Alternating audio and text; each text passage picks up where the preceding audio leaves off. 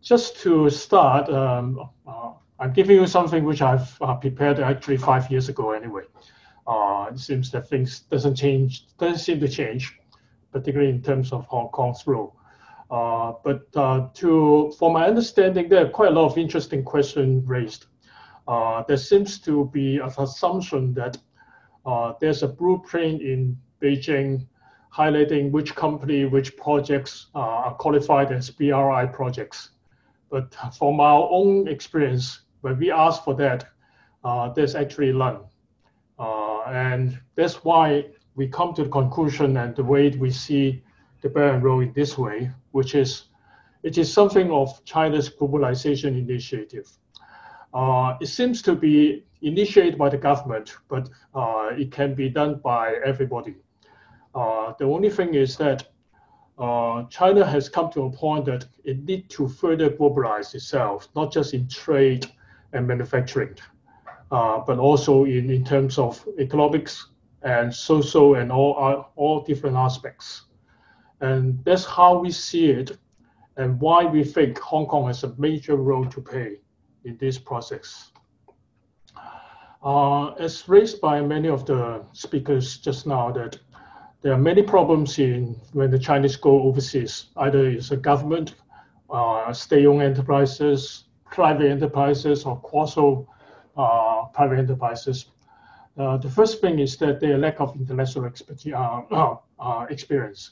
But not just because they are seldomly overseas. In fact, quite a number of Chinese companies are pretty international already. But they always go by themselves. And that is a major, major problem when we see it. When you go international, you can't just go by yourself. You need to have the involvement, at least, of the counterparty or the host countries that you're going into. It needs to be owned, the project, not just by the investors, but also by the host of the investment. So how to mobilize other international parties to join, including the host country, to join those investment or projects is critical. And that's where Hong Kong can contribute. The second issue is that so much of those initiatives seem to be driven by the government. And people will ask that to what extent is economically or financially sustainable, socially sustainable, and financially sustainable. To a large extent, I think that this can be resolved by making better use of the market forces. That's another area where Hong Kong can play an interesting role. And the first thing, of course, is about all kinds of risk, from financial risk to operating risk, to political risk, social risk, and environmental risk, and so on and so forth. Here we have some experience to share. And let me elaborate in different sectors how these three key elements Hong Kong can participate and contribute. First, in terms of international participation, Hong Kong is one of the most international cities, not just in Asia, but I could say that it's around the world. It's not so much just in terms of the number of foreign offices we have or foreign companies we have. It's close to 4,000 companies. But this is a place which is seldomly recognized as with the largest presentation of foreign governments also. Aside from the key capitals of the world like Beijing, Washington, London, and Moscow, if talk about non-capital cities, the number of consulates or government rep office here in Hong Kong, we have 122. There's only one other cities around the world which are non-country capital with slightly more representative than us in Hong Kong. And that city is New York, which is quite unfair because we know that the UN headquarters is based in New York. So almost all the countries in the world have to have somebody there. Other than that, this is the city where you have the most government representatives, as well as the company representatives. We have 500,000 of foreign residents, 7 million business visitors each year, close to the population of the city itself.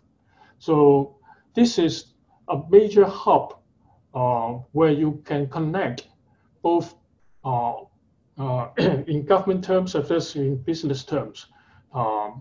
We have 13,000 business association members who are linked to Hong Kong around the world in more than 30 countries. So this is the international network where we can draw in. And I give you some experience about how we leverage on that connections. We have been holding a Belt and Road Summit every year since 2017. And each year we have about from 2,500 to 5,200 attendants. And these are people who are business people who are looking for business opportunities rather than those who are attending big conferences in elsewhere, particularly in Beijing. Many of those are government officials. And the ones who are most eager and active in supporting and joining in those summits, you'll be surprised are countries or companies from countries which are absent from the Belt and Road Initiative, namely some of the big Western countries like the US, Japan, and the others. So this is a place where you can meet the business without too much interference from the government policy and politics. The second thing about Hong Kong's international connection is about the investment flows. We know that Belt and Road involve a lot of investment, not simply by the Chinese mainland, but also from all parts of the world. We can't afford to have China investing by itself and hope that that will be okay everywhere. Hong Kong actually is the number 4 largest outward investment sources in the world, next just to mainland. Only in late 2018, before that, actually Hong Kong is number 2, next only to the US. So this is a place where everybody uses to invest across border. And that's the same for the mainland Chinese who want to invest across the border. This third area of internationalization is talking about finance. When you go overseas, you need to be supported by financing. Either you raise money, you borrow money, or you use different currencies to invest across. There are trades, there are investment, there are other flows you need to cater for. And Hong Kong is top in many of these areas. We are the largest IPO center for raising funds through the stock market. We are the largest RMB center offshore. We're the 4th largest trading center. In fact, we are the 3rd largest US dollar forex trading center in the world. We trade every day, half as much as the whole US market is.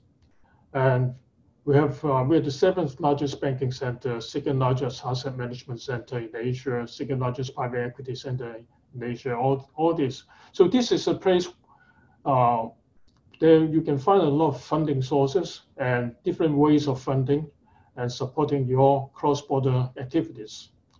And one thing particular about the Belt and Road is that a lot of people think that Belt and Road is mainly about infrastructure. I would say that it is only the starting point because you have to have infrastructure or the basic infrastructure before you can do a lot of other things. Infrastructure is a major contribution from the Chinese part, from the high-speed rail to airports, even subways and ports, power plants, all those things. But Hong Kong is good, not so much in just building infrastructure, but to manage infrastructure. Our airport authority manages more than the Hong Kong airport, which is already the largest in terms of air flight and the 3rd largest in terms of air passenger. We also manage airport in Shanghai, Hangzhou, and Zhuhai. Many of those are mainly exposure in mainland. But for the other areas of infrastructure, we have a lot of exposure across the world, around the world. In terms of subway and railway, our subway system, our railway company actually manage railways, not just in the mainland, but also in Sweden, UK, Australia. 2 of our major port companies or holding companies actually have exposure or own ports or run ports in more than 26 countries, close to 100 ports around the world. You name it, every major port around the world, they have some port facility managed by one of the two Hong Kong companies here. Power plant is another area. We're not just good in building power, but also in running and managing power in China, in India, in Taiwan, Indonesia, and Australia. And telecom is another area which we are very strong in, branching around the world. So these are the things which can help and contribute to the Belt and Road area. It's not just getting the fund to build and have the technology to build it, but have the management expertise to run it. And many of these infrastructure services we have in Hong Kong is some of the most efficient as well as the most profitable. And most of those are actually not run just by the government, but mainly by the private sector. Our port authority, our port companies are basically private. Our power company, our telecom system are all built by private companies. So these are the expertise we can offer and contribute. Imagine that if the Chinese investment in port and power and telecoms are all overseas, are run by private companies, not just from China, but all around the world, including Hong Kong, including the US, or so on and so forth, then the efficiency, the kind of risk they will encounter will be much less than what you have seen so far. Logistics is also another area. I have covered that slightly, but the good thing about Hong Kong is that it is one of the few free ports we have, free in terms of not just goods, but capital, information services, and tenant flows. And it is one of the independent tariff area, even if it's not recognized by US now, but the latest changes in US treatment with Hong Kong only do it in the label marking, but they didn't touch on our WTO treatments. So we are still actually practically and in government terms still independent tariff area, even in the US situation. Given that the one country, two system status, we have independent authority to come to conclude a lot of economic and financial agreements with different bodies, including 165 countries where we're granted visa-free. This is important in some areas like even the Central Asia and some of the developing countries where Hong Kong have not so much of exposure. One of my experience is in one of the Central Asian countries, which is being pinned as a key Belt and Road country. And when our researchers suggest that we should go there to understand more about the pace, to what extent we can complement or support and participate in some of the Belt and Road projects. I'm sending one of my researchers from Hong Kong there, and one of my colleagues from the mainland China also want to join it. At the end of the day, after 2 months of the study, my colleague has come back and finished his report. My colleague in mainland China is still applying for the visa. And even after he gets the visa, he has to fly from the place where he was located to Beijing or one other cities before he can catch a flight to that Central Asia country, where Hong Kong has direct flight and visa-free arrangements. So these are some of the advantages you can see which can complement and make Hong Kong contribute more, even for those from mainland China. One last thing I want to touch about is professional services. Not only that we have some quite a large amount of professionals, but many of our professional bodies follows with international standards in terms of finance, accounting, as well as legal and consultancy and all these other things. One latest organization I participate in one of the functions is about the survey business with land and property surveys. In fact, they are one of the largest membership around the world outside the host country itself. many of our international professional body actually have membership, which are some of the largest around the world, and they follow some and they command quite a lot of influence in setting those international standards. So these are things I want to highlight, and to sum up, these are different areas where where Hong Kong contribute. I can't give you too much examples because the first thing is that it's hard to define what is parent role. But to be honest, all the companies we involve, major to small companies, which we have in contact with locally or globally, many of them are actually have participated in one way or another of the Belt and Road project. Just to name one thing, one example, many people believe that SMEs, being small and medium and with not much resources, it's hard to participate in Belt and Road big projects. To some extent, that may be true, but in the case of Hong Kong, you may be wrong. I met up with two guys from the finance industry, which are very young bankers. They told me that they have been doing quite well in quite a number of South Asian countries where there are a lot of Belt and Road projects. What they're doing is that they bring along Hong Kong's experience in some of the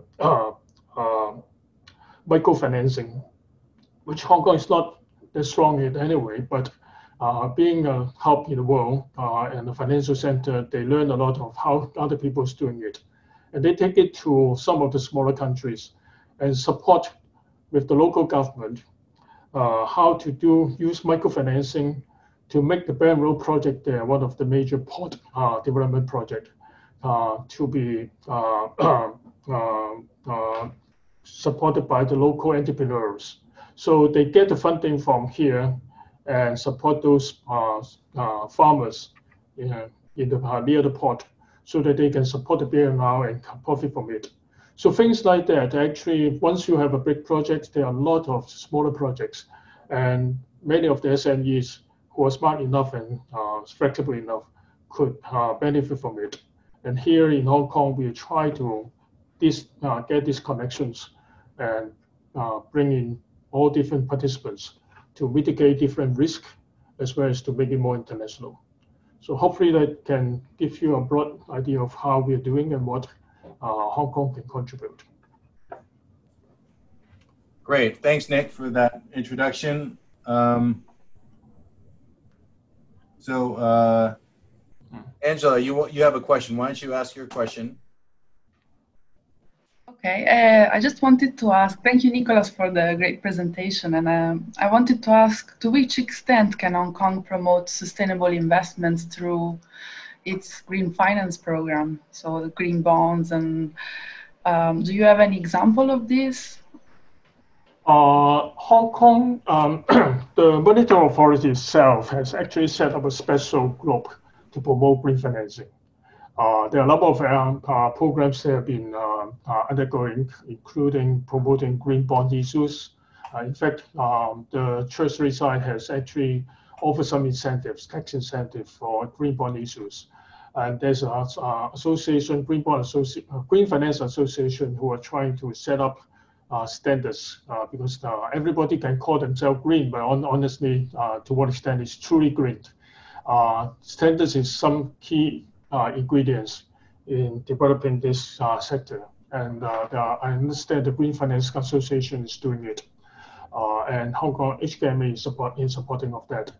Our Green Finance initiative is not primarily for the Belt and Road itself, but definitely anyone who are in the Belt and Road who use Hong Kong platform, we're happy to see that. And once we have that platform built up, I think it's much easier to see more actual projects. In fact, in one of our major, in last year when we have our Belt and Road Summit conference, where we're attended by 5,200 people around the world, we have a special section on green financing. And I forget the participant, I think easily it's about 200 of them anyway. Great. Barry, do you want to ask your question? Well, the U.S. and its anti-Belt and Road campaign is, of course, targeted Chinese companies, particularly those involved in building and managing ports and other kinds of infrastructure projects. Hong Kong is very big in terms of port industry, but in lots of different aspects of infrastructure. So has Hong Kong also been a target, or has there been some kind of distinction made between Chinese mainland companies and Hong Kong companies in that regard? Thanks for the question. Looking forward, especially because, I mean, all these changes are so new with the response to the Security Act. Is there concern in Hong Kong that they're going to now face a lot more obstacles from the U.S. and other places? That's exactly where we see our opportunities, actually. There's nothing is non-controversial, but I would qualify Barry's question as the U.S. is more or less the current U.S. government rather than the U.S. as a whole. Because now, Belt and Road promotion activities, we actually have a lot of very enthusiastic U.S. participants, including many of the big names everybody knows about. Same for the Japanese side, actually. These are the two key countries where the government doesn't seem to be very enthusiastic and sometimes a bit hostile about the Belt and Road. I can understand politically why they think so, but imagine you are one of the major companies in these countries where you see a lot of opportunities in participating in these Belt and Road activities. What will you do is not probably come up openly and say that I support it, but at least privately they are very eager. In fact, some of our major sponsors of our Belt and Road activities are the US and Japanese companies. Of course, I'm not going to disclose the names anyway, but we have to make a differentiation. There are a lot of people who are still very interested and see that actually it's not just to the benefit, but to the benefit of all those parties involved, as well as to the development of many of the developing countries. They have a lot of expertise, which I think is very important, particularly in terms of port. If you go into details, I give you one example, which is January, and then pick it up when I'm touring around US, talking about Belt and Road 2 years ago. And one of the VP of that Fortune top 50 company told me that the Belt and Road project is the biggest project they have around the world of the whole company. And they do that, they participate in that. It's not in port, but in some of the infrastructure area. They have, this US companies is very strong and basically #1 in that area of their expertise. And there's no way that any project in that size will can go along without their participation. They are very happy to participate, and they do that even to the extent that they move one of the key officials who run the Asia operation from one location to Hong Kong, because they say that this is a project where involving some of the developing countries as well as China, mainland China. They need someone who is not sitting in mainland China to manage it, because China have a lot of restrictions in terms of visa, telecommunication, and all those things. It is a place where they can communicate easily with the mainland as well as that host country of the investment. And they choose Hong Kong. So that is the kind of involvement many of the US company actually has. And this is public knowledge actually around the US for many of the business people. So I hope that example can explain to you the reality of what is in the business world versus what is we hear about from the government. Alicia, do you want to ask a question? You need to unmute. Yes, thank you, Albert. Thank you, Nicholas. A very interesting presentation on the role of Hong Kong. I'll be following up with some numbers on that in a minute. I have a question on how you think, this is a policy question, Hong Kong could preserve its role. I mean, I'm going to argue later that unfortunately, although the size of the market is humongous, Hong Kong has not yet really reaped the benefits of being the most obvious offshore center. But it might not be about Hong Kong. The reality is that, you know, there was massive, literally massive domestic financing. So in a way, no need.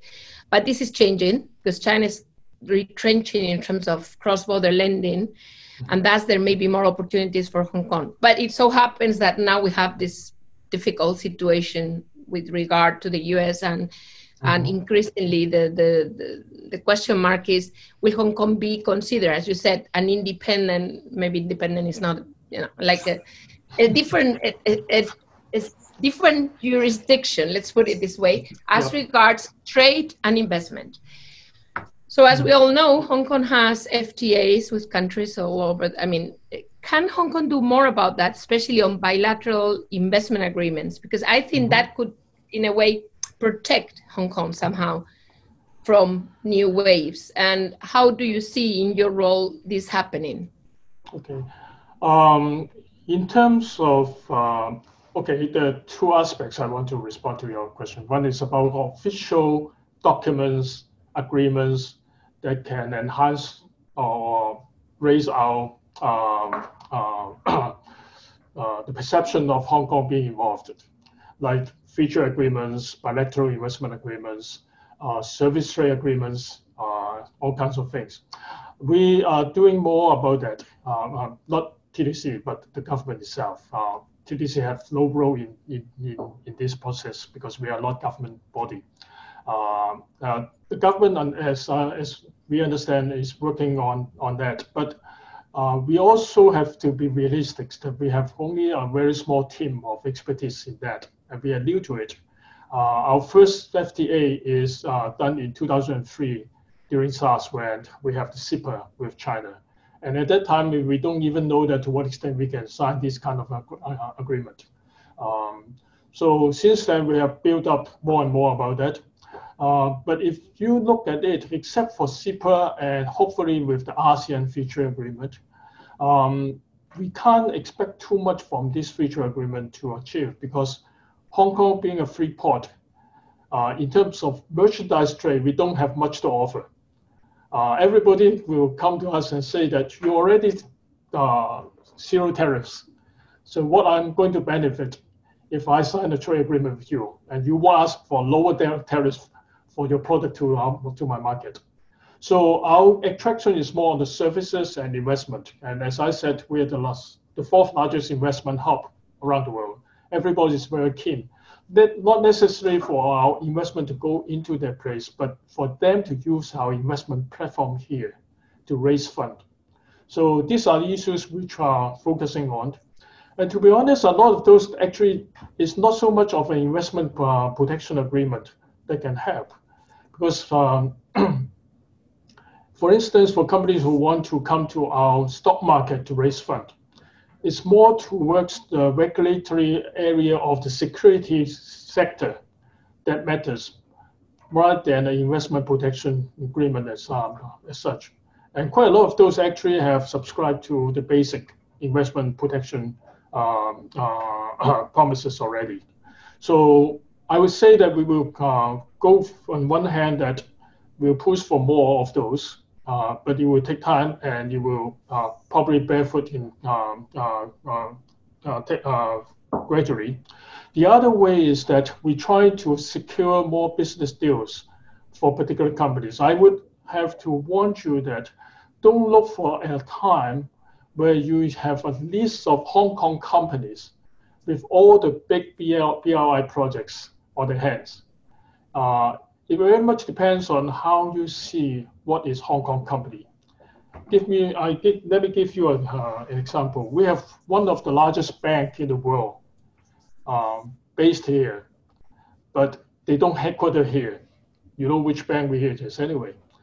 Many of our big, huge corporate are not actually domiciled in Hong Kong. So it's very difficult to imagine a situation where you say a Hong Kong company secure a deal and manage or host a deal like what you see now in the state company of China. And even some of the big Chinese companies, as just mentioned, all three of the biggest Chinese telecom companies, some of the biggest port companies have listed in Hong Kong and located the international headquarters in Hong Kong. But once they have a deal, it will be recognized as a deal done by a China company rather than a Hong Kong company. So we are not looking for that, actually. We are looking for actual business transactions using the Hong Kong platform, no matter whether it's the trade, investment, securities, or technology type of things. And sometimes it's difficult to quantify in that sense. We try to come up with a number and say that how much of this done is this trade is done by Hong Kong with the BRI. I would want you that is not going to give you anything, any excitement in that way. But we would like to see more and more connections being built. In fact, one more example I can raise is that when in our first Belt and Road Summit, where the